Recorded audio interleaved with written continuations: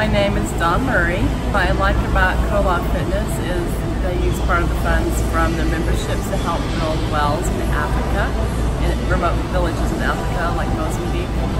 And the staff is really friendly, and I love the Christian atmosphere with all the Christian music they play while we're working out. Non-members are missing out a lot. They're missing out on the great atmosphere, the great fitness equipment, and there's so much more I have to learn here. I think it's a great atmosphere. I really enjoy being here. Like I said, the staff's really friendly and helpful. I started doing the CF30 program a couple of weeks ago, and I've already started seeing results.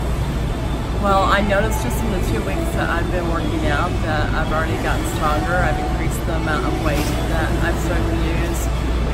Last Saturday when I weighed myself, I'd already lost 8 pounds in like 2 weeks. Keisha Dorsey. I love the environment, honestly. I'm someone who, as like a single young woman, I'm coming here just to work out and just to better myself and independently, and I love that I don't get hit on here at the gym, that I feel like that everyone's kind of focused on themselves and on their own lives, and so I can get my stuff done and they can get their stuff done too, so I love that. I love it. I feel like it's a very like clean, peaceful environment. When I walk in, there's usually like good music playing, so even if I'm having a bad day, like I know that I can feel encouraged just by the environment itself, as well as everyone else just bettering themselves. It makes me more motivated, so it's a good environment for sure.